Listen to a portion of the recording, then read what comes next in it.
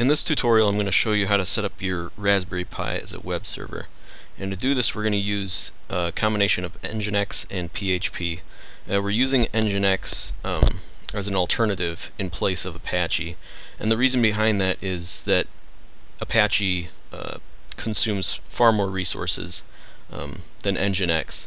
And that really comes into play since we're installing this on the Raspberry Pi.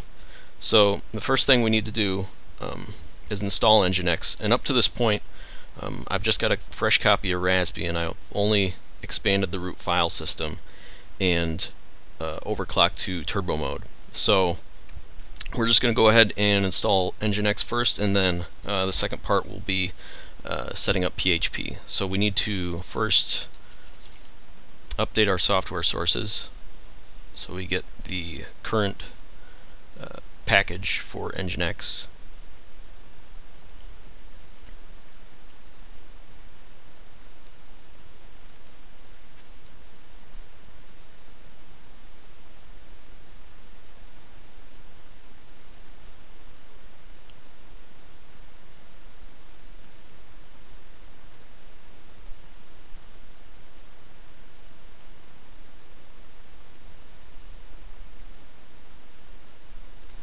And now we'll actually go ahead and install the Nginx package.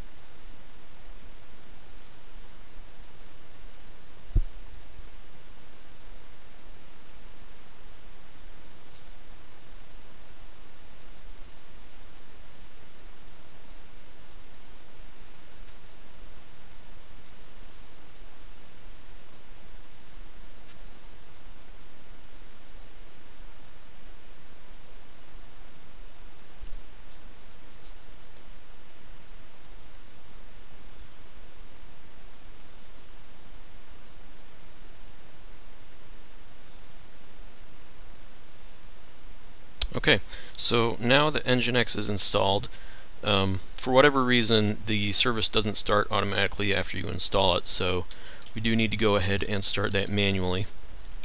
But when you do reboot your Pi, the service will come up automatically on boot, so you don't need to worry about that. But I've started the Nginx service, so at this point we have Nginx installed and it should be serving static content. So if we go to our Raspberry Pi's IP, you should get the default Welcome to Nginx page. And by default, Nginx likes to serve its base site, its default site, out of user share Nginx www. That's kind of an unusual location for Linux web servers. Most of the time, and this is more frequent in Apache setups, they serve it out of var www. So we're going to go ahead and set that up right now. We're going to create the var www directory, and we'll serve our content out of there instead.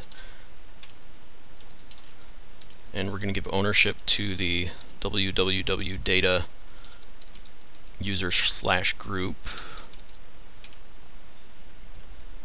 Okay, so quick explanation here.